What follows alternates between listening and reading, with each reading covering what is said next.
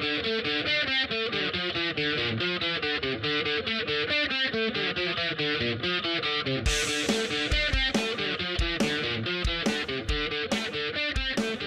everybody. Welcome to another edition of Every Rocky Ever, a Colorado Rockies podcast, part of the Rocky Mountain Rooftop Network, under the Fans First Sports Network. I'm your host, Skyler Timmons, joined always here by my older brother, Dustin. Hello, hello. Wearing his County Cappies hat. The Cappies. Oh, yeah, because this is vintage now because they don't exist. Mm-hmm. It's true. He shipped them off to Las Vegas. I thought they were going to Oakland. Hey, that'd be a good big league team. Or you should sell it off and then create a minor league team there in Pueblo County. I don't know why they never have. You know, it'd be a good place it's a good baseball town. Mm-hmm. Babe Ruth played here. Mm-hmm. In an exhibition game. There you go. Ooh. Yeah. No. Could be possible. You just got to get really rich or crowdsource it. Something. But we're figuring out what we wanted to do for this episode. And now, kind of topical. It's been on our minds with the Rockies in 2024, who have for lack of a better term, an awful bullpen. And a big problem part of it is they don't have a closer. And the closers have become a very premium thing in MLB these days. You need somebody who can come in and close things out with the game on the line, secure a win, and preserve a lead. And they just don't have that this year.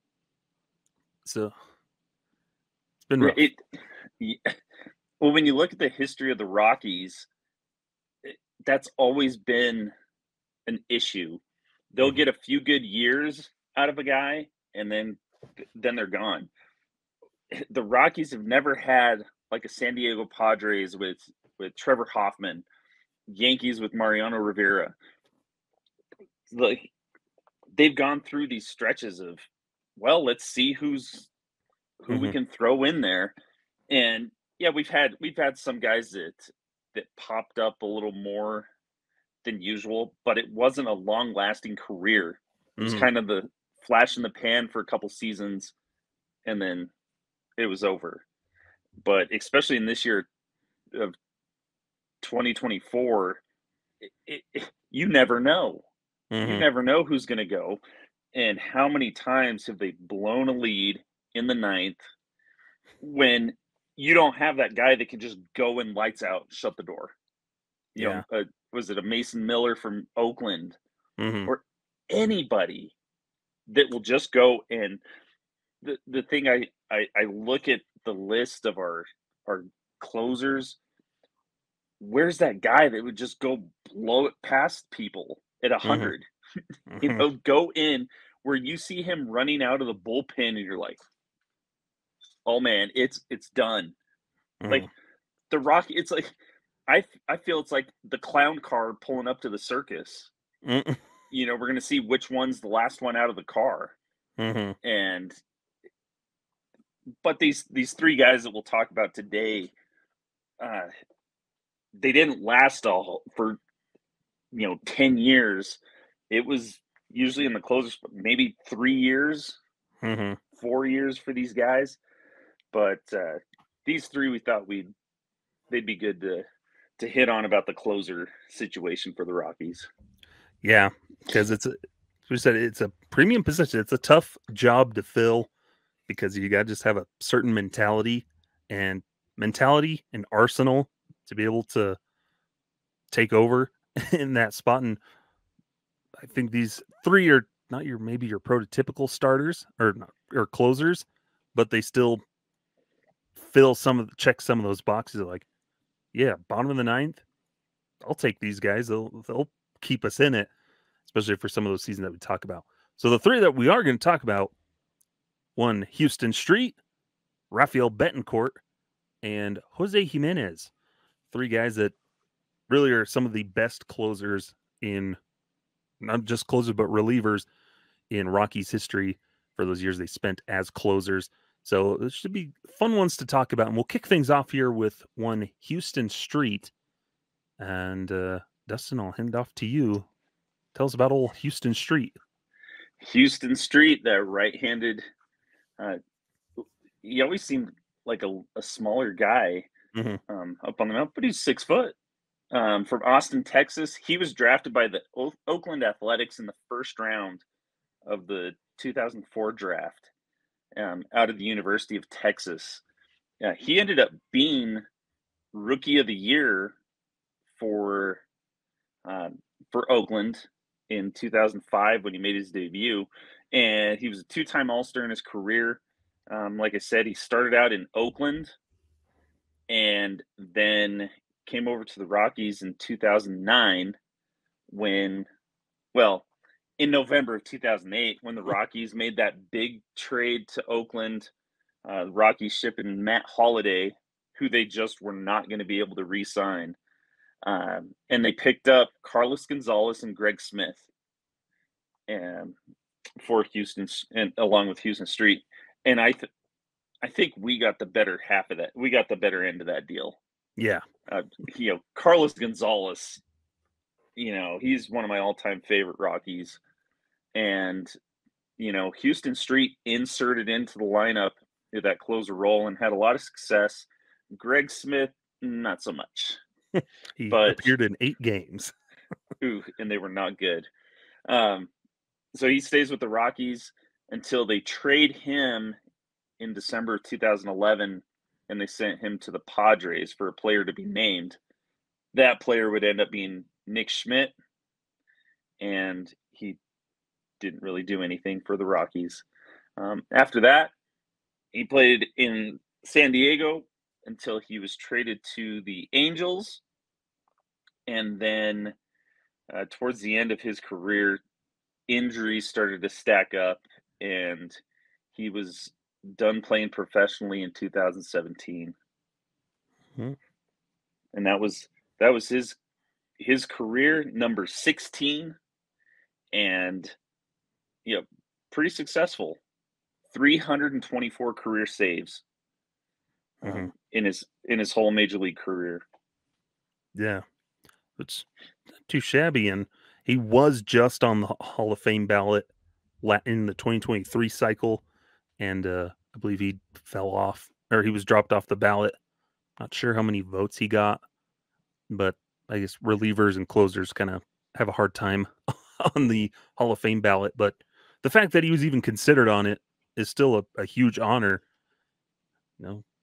You look at, when you think of great MLB closers, I don't know how many people are thinking of Huston Street from 2005 to 2017, or 2005 to 2015. And especially with the Rockies, like sometimes I just, when we were doing our research stuff, I kept thinking like, man, Huston Street. Oh yeah. Like that. It was kind of a weird window of, we went from the Brian Fuentes, Manny Corpus, and then Huston Street comes and takes that spot. And, the Rockies in those years were decent, not that great. But he was a guy, closing up ball games, and ended up with 84 saves for the Rockies in those 3 years. Yeah, and I think the big thing for him is, we'll get into his stats here real quick. So he was a huge part of that 2009 season. Arguably the best team in Rockies history. They won 92 games, something like that. I always forget, but they go to the playoffs, second time in 3 years. So this was a nice spot of them building up this young core, and they have this anchor at the back of the bullpen. Guy who'd been a Rookie of the Year, had success out there in Oakland. At a 1.72 in 2005, 3.31 ERA in 2006, 2.88 in 2007. Jumped up a little high, 3.73 in 2008, but still throwing 70 innings. He's come in, wasn't walking a ton of guys, maybe a little more than you'd want out of your reliever at the back end of the bullpen, a closer, but could get punch outs. He wasn't an overpowering guy, but his repertoire and just way he went about pitching was just so effective coming out of the back of the bullpen, and that's why in 2009 he puts up 35 saves for that team, which is huge. Yeah, if only that success would have rolled into the playoffs, because he struggled in those playoffs. Yeah. So in 2009, Rockies go to the playoffs. They face off against the Phillies again, and struggled. He pitched 3 games, just 2 2/3 innings, gives up 4 runs on 6 hits. The issue was walks, 3 walks, 1 strikeout, and he was 0-2, so he lost 2 of those games.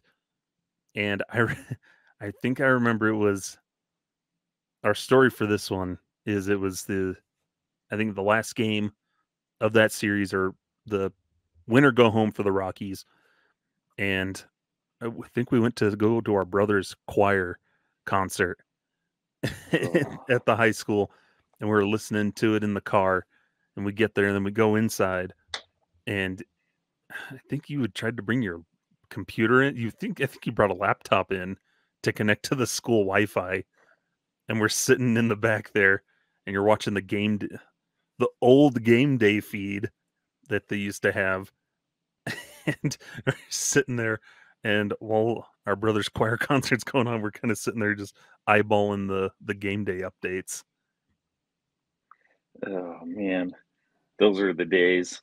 No Rockies TV then. And then I think afterwards is like during an intermission or like after the thing, we'd figured out, oh, the Rockies lost, and shut the computer, and a lady in front of us is like, what happened? Like, the Rockies lost. She's like, oh, darn. Like, no. Yeah.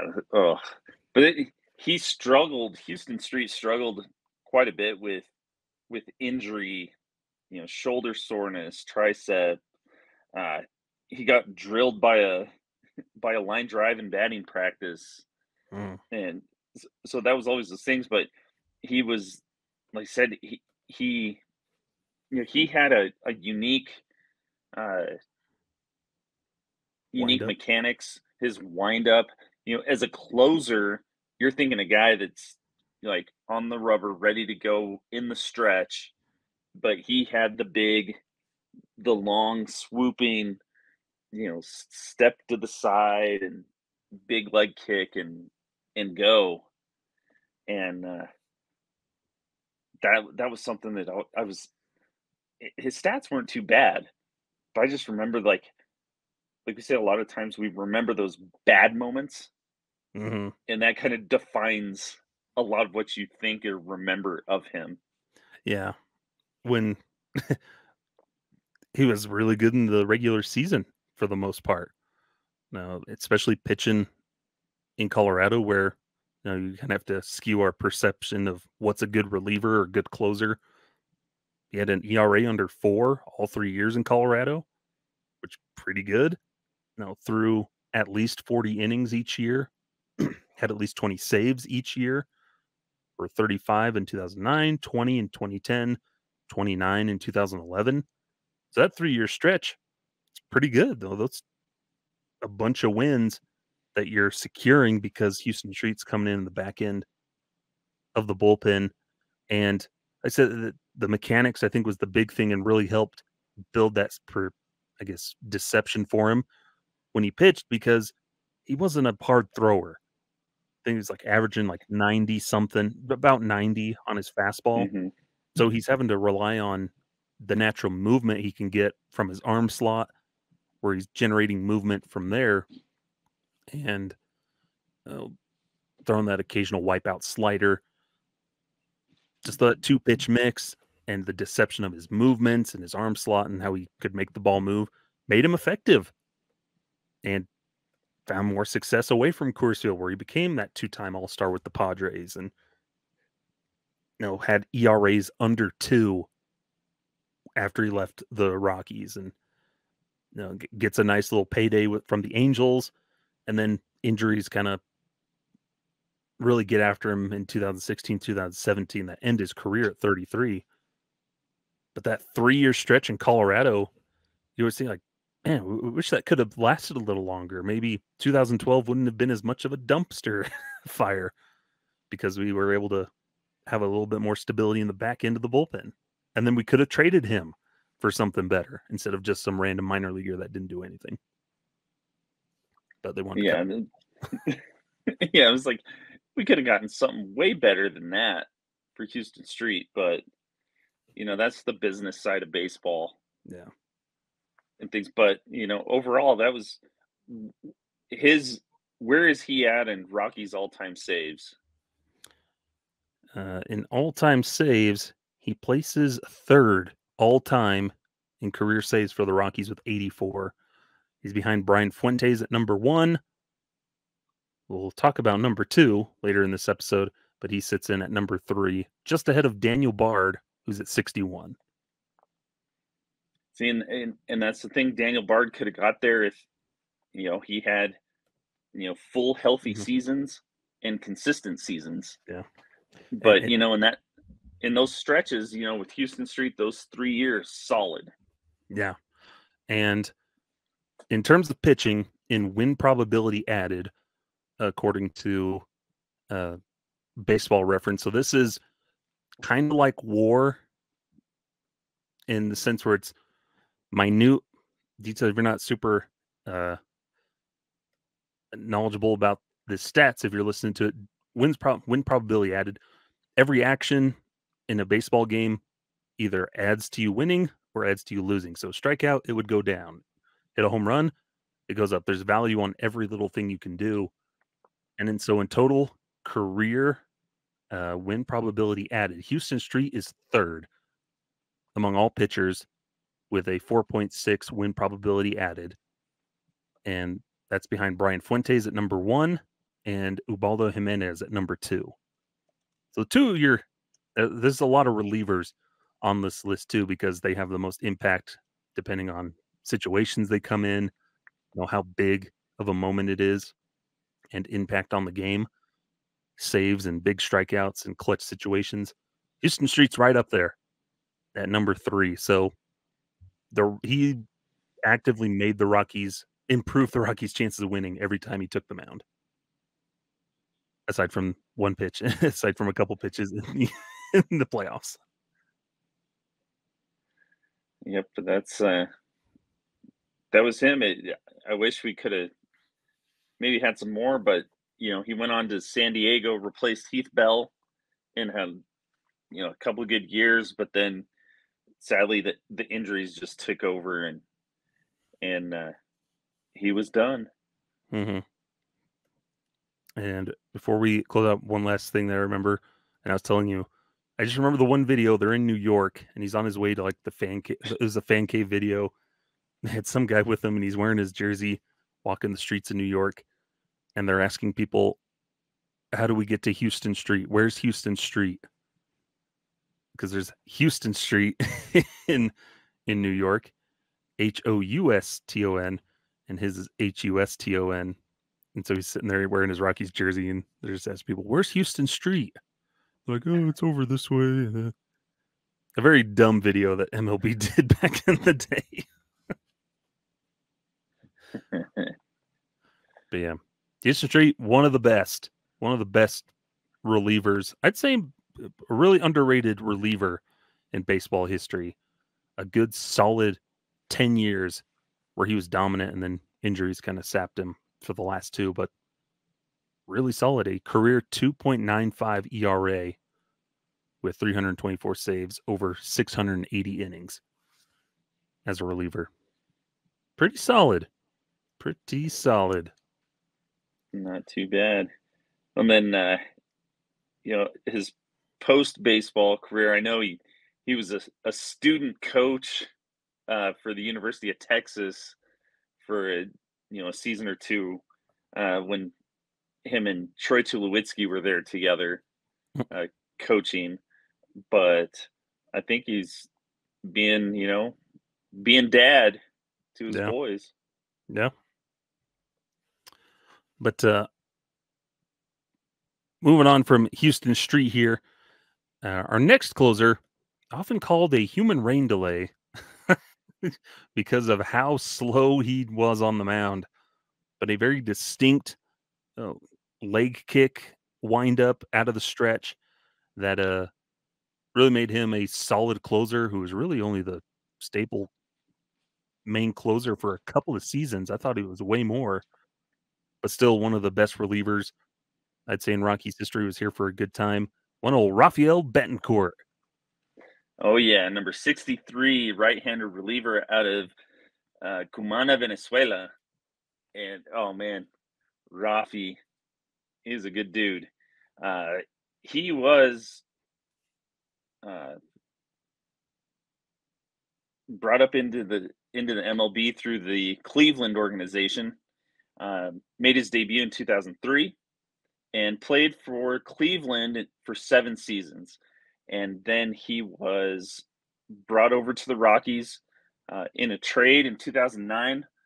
And the Rockies shipped off minor leaguer Connor Graham and got Rafael Betancourt, who had been, a pretty decent reliever in his time in Cleveland. He was more of a setup guy, and that's what he started out as with the Rockies. Is that seventh, eighth inning guy getting ready for the closer. But Betancourt played for the Rockies from 2009 all the way to 2015, and he was out of baseball in 2014 dealing with injury recovery, but in Colorado for 6 seasons, for 6 years. And it was one of those, after that year, he went into free agency, signed with the Rockies. In 2013, free agency, signed back with the Rockies. He got free agency, signed back with the Rockies.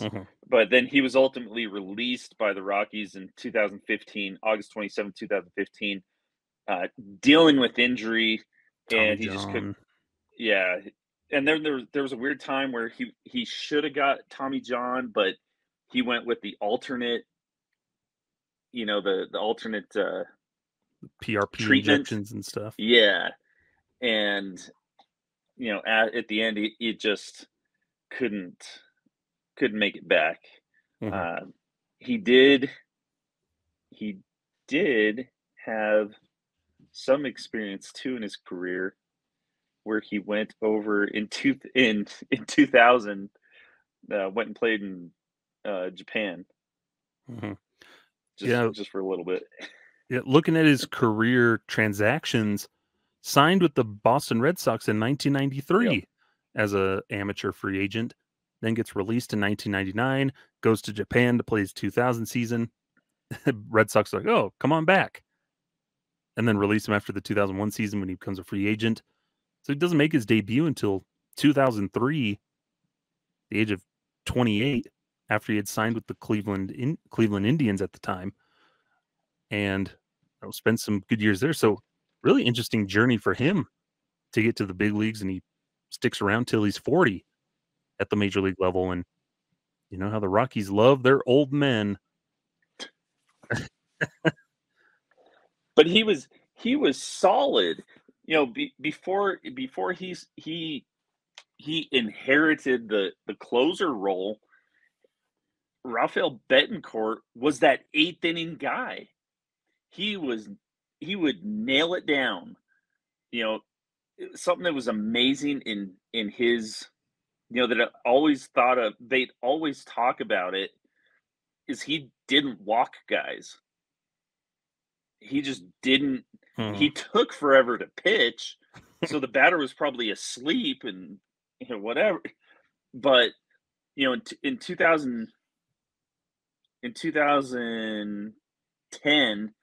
2009, 25 innings, pretty solid.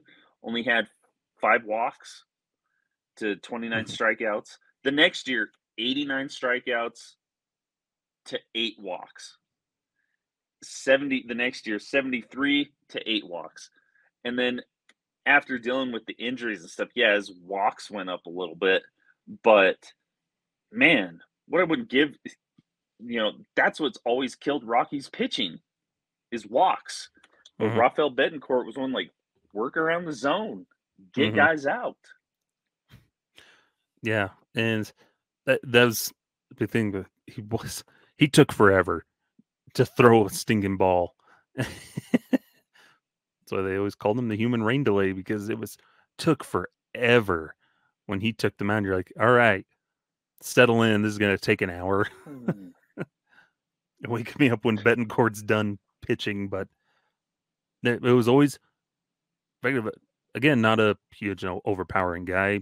90, 94, somewhere in that range on his fastball, and then would throw that slider in there and things. But he just had that good movement and just knew how to locate pitches, like you're saying, induce that weak contact, do what you needed to.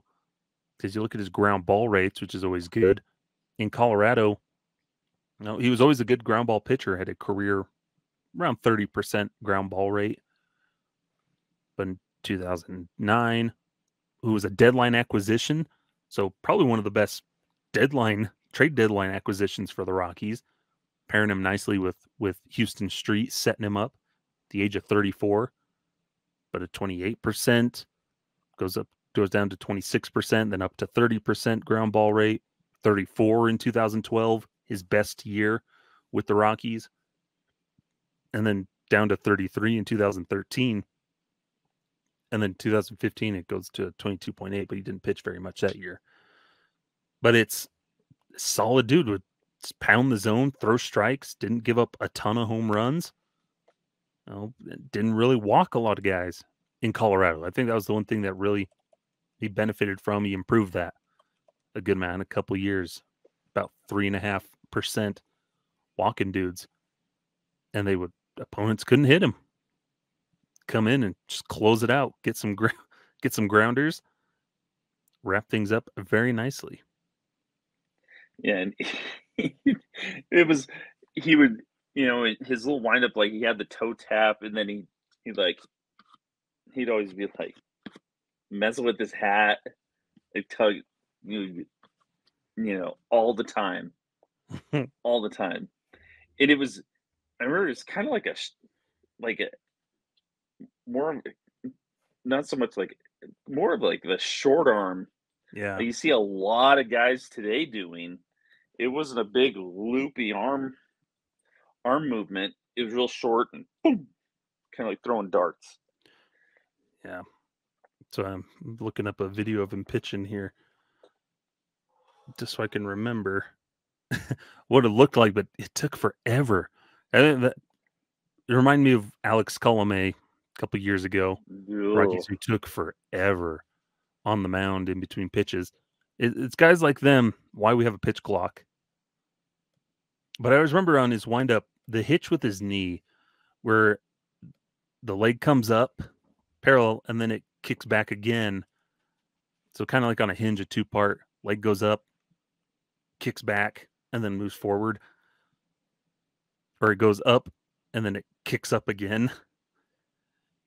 And then he would deliver that, or would go straight back and come forward, like you're saying on the kind of the BP throw step, but really effective and deceptive and hiding the ball well. Just made him tough to hit. Good old Raffy. And he was one that I felt bad because it was, everything good, and then his arm just went out, and then it was never back to the same. Yeah. His last year when he came back into the Rockies, that last season in in 2015, and he came back. It is like, oh, he looks like he did before, but he ended up going 2-4 with one save, a 6.18 ERA, and 45 appearances, and then the Rockies released him. Mm-hmm. And that was one that I'm like, I hate it when the injury comes and the guys just can't get back to the way it was. Yeah. And sadly, that was it for him. I was it was amazing too because, like you said, he was 40 years old and he's still grinding, and that was it. But after all said and done, his little his little stint as a Rockies closer, he ended up pulling out 58 saves. That 2012 season, 31. For an 31. awful team. Yeah, for a terrible team. A 281 ERA, and those years pretty solid. So for the Rockies for his career, a 3.53 ERA, not bad at all. Yeah. And those saves place him 7th all time in franchise saves with 58, just behind Wade Davis and Bruce Ruffin, and just ahead of Darren Holmes. So he's up there. Top 10 reliever. I'd say he's one of the best relievers in Rockies history, and all for a trade at the deadline in a competitive year. Managed to pick up a solid reliever that they kept around for years because he liked pitching for him. They liked him. He was just a good, solid team dude. And I think part of the Rockies have had a great history of Venezuelan players. Yeah. And I think that connection that they have, there was Carlos Gonzalez, Johnny Herrera there for a little bit. You had Betancourt.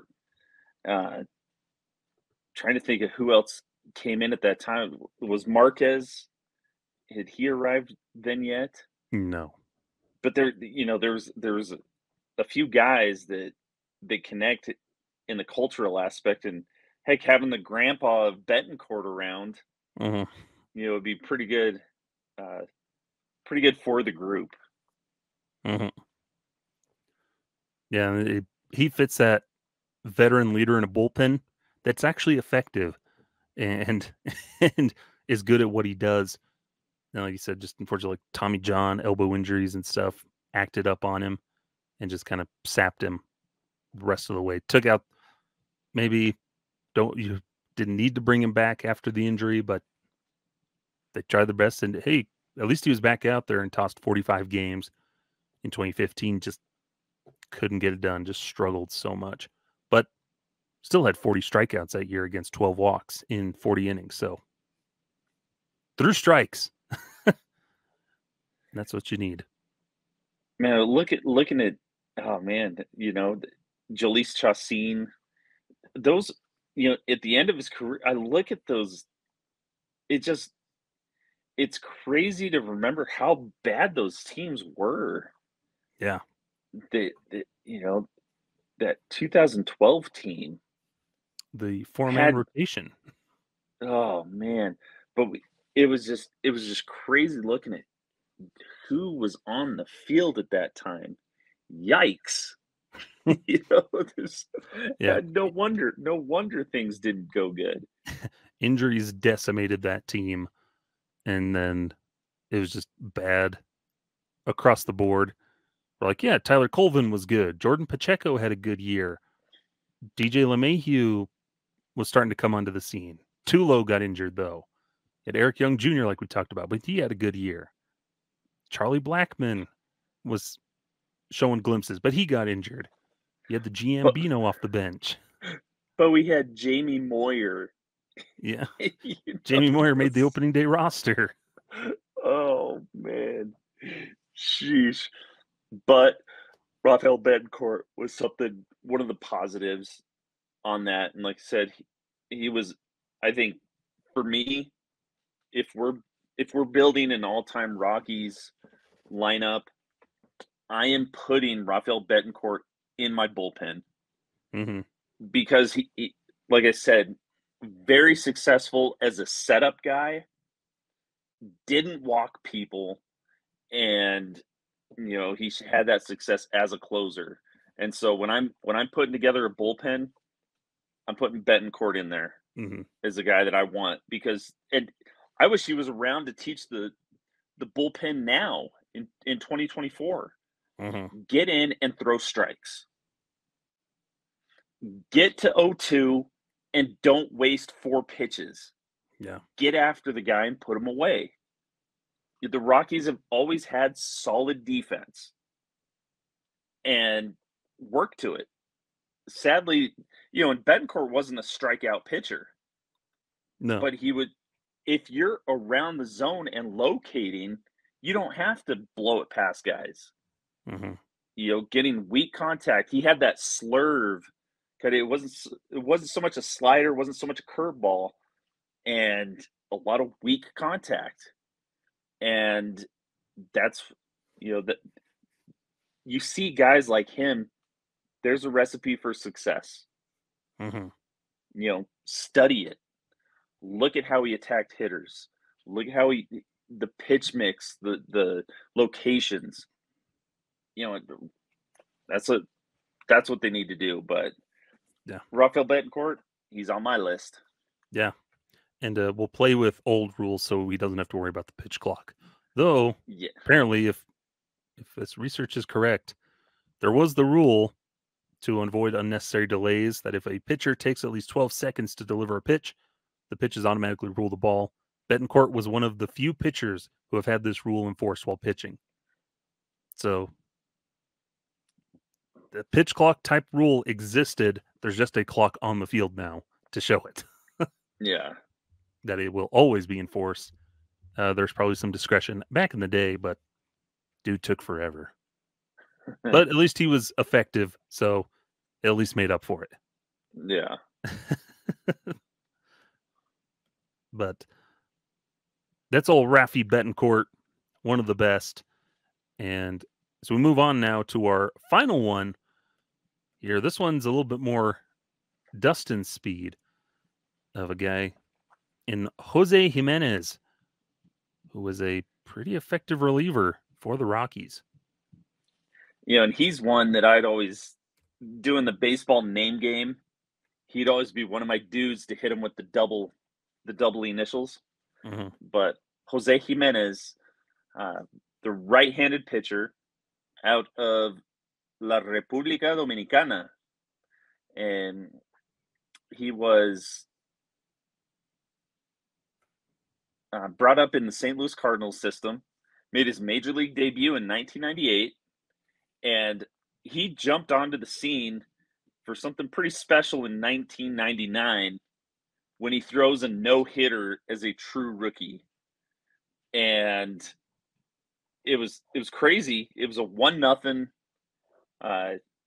It said in 1999 with the Cardinals, he pitched a no-hitter in the first of 2 consecutive starts, defeating Arizona Diamondbacks and future Hall of Famer Randy Johnson. 1-0 complete game shutouts. Mm-hmm. So that's where he jumped onto the scene. I remember that and think, dang, this kid's pretty legit. A no-hitter as a rookie against the powerhouse of the Diamondbacks at that time, Mm-hmm. against Randy Johnson, the future Hall of Famer, looked legit. But he was only in St. Louis for those 2 season and a little bit, and then he came over to the Rockies in 1999, November 1999. The Cardinals traded. This is a big trade at the time. Mm-hmm. Traded by St. Louis with Manny Avar, Brent Butler, and Rick Crushore to the Rockies for Luther Hackman, Darryl Kyle, and Dave Veers. This was a big time deal. The Rockies dumping off Darryl Kyle's contract and him. Dave Veers, solid reliever. Luther Hackman was another guy that they throw him over and got. I think José Jiménez was a bright spot in that trade. But immediately with the Rockies, they put him into relief. Played for the Rockies. Played for the Rockies until through the 2003 season, and then he was granted free agency, signed with Cleveland for a year, and then signed with the Arizona Diamondbacks, but he played 2 games for Cleveland in 2004, and that was it. Never made it with the well, I guess sorry. With Cleveland, he played in 31 games for that season, but after that he was done and out of baseball. Mhm. Yeah, a little blip, all things considered, for his career, but that little prime years with the Rockies, really solid reliever. Probably wasn't setting the world on fire. No, definitely had his own struggles on the mound, but still was going in there and settled in as the closer to getting saves. Which, what a weird transition to go from throwing a no hitter as a starter in 1999, 163 innings, and now I'm a closer. Just that whiplash transition, and did it well in 2000. 3.18 ERA in 72 games with 24 saves over 70 and 2/3 innings. Not too shabby. In those 3 seasons, 102 saves. For at the time, he became the all-time leader in saves. He set the franchise record of his time at 41 saves in 2002, and they what was it, in 2003? Then things just got weird. He ended up making he made 7 starts, but he had 20 saves, and his ERA just ballooned up after that. Mm-hmm.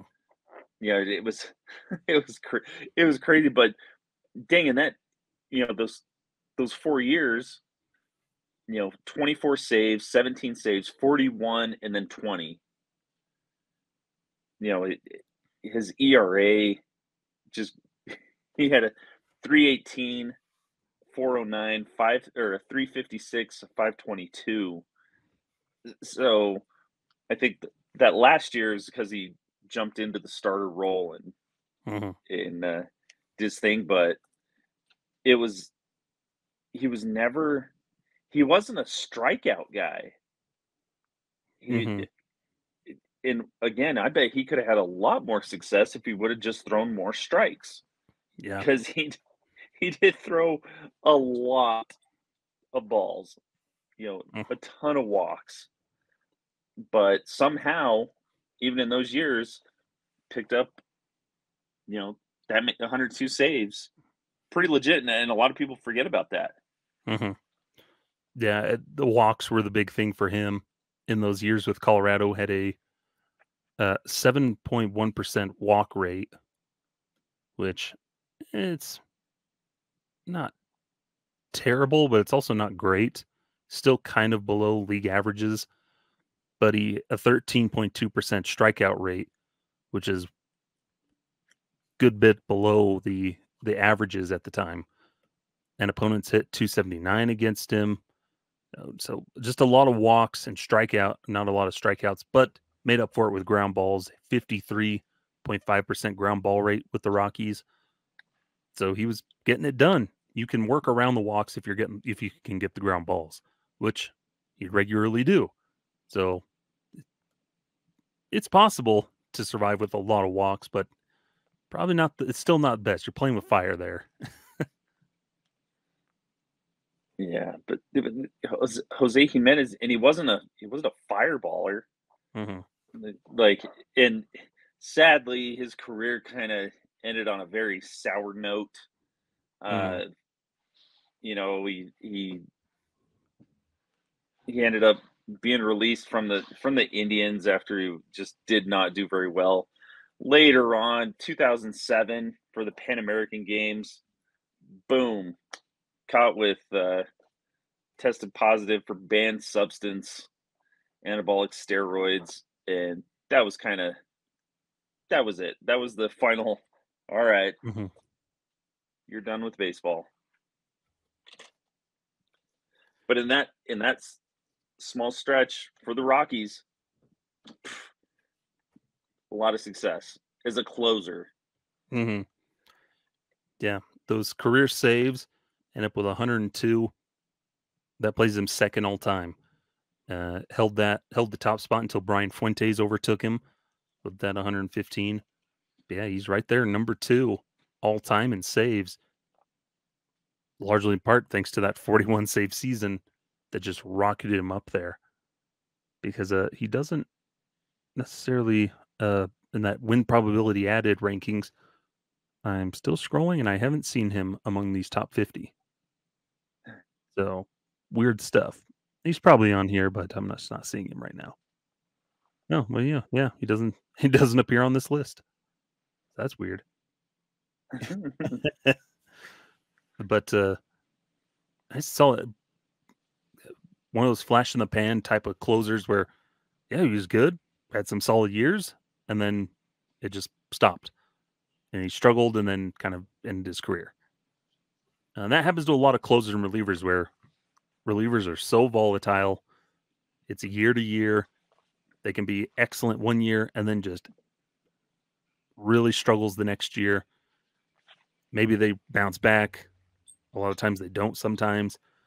And so they're a weird breed of pitcher that you have in baseball these days. Being a reliever is a really weird job. One of the tough ones in baseball. And it's tough to be really successful at it. No, and these 3 guys found success at times. José Jiménez had some excellent years, but those walks, you just see those walk numbers, you're like, ugh. Yeah. Throw strikes. What could have been if you had just learned how to throw more strikes? Yeah, but like we said, these were 3 guys that had these, 3 to 4 year stints that, decent, put them up on the leaderboards of saves, and then they were gone. And again, the Rockies just year after year continue to struggle with getting a guy that the manager can plug in. We have a lead. We're going to get it done in the 9th. Mm-hmm. And hopefully one of these years it'll fall back in and we'll get a guy that can stick out. Because even right now, the last few years, it's when we had, Brian Fuentes was a staple there for, again, 3 seasons-ish. Manny Corpus for 2, maybe a year and a half. And then it's been just a continual, a rotating door. Greg Holland that we were going to cover, but we picked these guys. We talked about Wade Davis. Wade Davis, and then we really haven't had anything else. Yeah. That's Daniel Bard, but he's been hurt. And then, there was these Rex guys Brothers. Rex Brothers, Adam Ottavino, that we've tried. Justin Lawrence tried, and everybody thought this was the year, and nothing. They shipped off. They let there's Pierce Johnson. And who was he? The Wild Thing. Carlos Estevez. That went on to the Angels and did pretty well last year for him. At that role, but hopefully the Rockies one day will figure out this closer role and get a guy that'll just shut the door. Yeah. So we're not blowing 9-run leads in the 9th inning. Yeah. Because closers these days, they'll never pay for a premium closer like a Josh Hader or Edwin Diaz, because like I said, relievers are really volatile. So it's, if you can get 3, maybe 4 years out of a guy as a closer, you'll take that, because the days of a Mariano Rivera or Trevor Hoffman, those days are done. Nobody yeah, reaching those heights as a closer ever again. But if you can get 3, maybe 4 years solid out of a guy, you'll take that. And then it's just figuring out that recipe of, okay, what made him successful? How can we repeat that? How can we foster a guy in the minor leagues to get him to that point? Because there's a different mentality when you're coming up just as a reliever and coming up as a closer type of guy. And maybe that's what the Rockies have to do is find a guy, pinpoint him. It's hard to draft them because you're usually going for starters. But pinpointing a guy of like, we want you to be a closer. Here we go. And just foster him up through the system like that. Maybe that's how you have to do it. I don't know, but you need a closer. Yeah, something like that. Then, coming up the pipeline, you think of, who is there at AAA? I don't see a closer guy there. Hartford? Jaden Hill is probably the only one that I can think of. There's a couple other guys, maybe like a Zach Agnos or a couple other guys. But he's the one that I think of, because he did it in Fresno and he's doing it at Spokane. But, it's hard. And I think at the bottom line, we need guys that'll go in and throw strikes. Yeah. Throw strikes, full hitters. Yes. Learn how to miss some bats. And I think Victor Vodnik right now is the guy that could be, that next type of closer because he's the best reliever they've got this year. And he can throw some gas. And so hopefully he can get some more opportunities. And he could, fit in with one of these guys. These guys were all kind of soft tossers, in the sense of the word. But the closers today are throwing heat. That's what you want of your closers. A guy could come in and throw some gas. Victor Vodnik fits that mold. But at the end of the day, like we're saying, you got to throw strikes and get outs. And Street did it. Betancourt could do it. José Jiménez could do it but not as well as the other two. Do it when he needed to. But those other two, they were so successful because they could throw strikes and get outs. And like you said with Betancourt, he wasn't a strikeout pitcher, but strikeouts were just a natural result of him pounding the zone and fooling guys, locating his pitches. Fastball, slider away, boom, they're gone. Or it's the pitching backwards. Yeah. Boom, you hit a guy with the breaking ball first pitch, and then they don't know what's coming. And he paints two on the outside. Two fastballs. Oh, okay. Sorry. I'm just here looking. Yeah, so hopefully it's a problem that the Rockies can figure out. But we have plenty of closers we can talk about on another episode, on future episodes. Still some other guys that had some success and other general relievers as well who were solid in a Rockies uniform. But that'll do it here for this edition of Every Rocky Ever. We appreciate you tuning in, and you can follow us at Every Rocky Ever over on Twitter. You can follow at Rocky Mountain Rooftop. That's ROCKYMTN Rooftop over on Twitter. And be sure to like and subscribe over on YouTube for the video version. And also follow along your favorite podcasting platforms. And hey, go ahead and leave us a 5-star review if you'd like to. Nothing less than 3 is what I always say. Show some of that love, though. But we always appreciate you tuning in. You can find me at sideline_crowd, writing for purplerow.com and fansforsportsnetwork.com. You can follow Dustin at Mr. T Spanish. Missed anything? I think we're good. Nope. I think we're good. But that'll do it here. Thank you always for tuning in. Until next time, I'm Skyler. That's Dustin. Farewell. Farewell.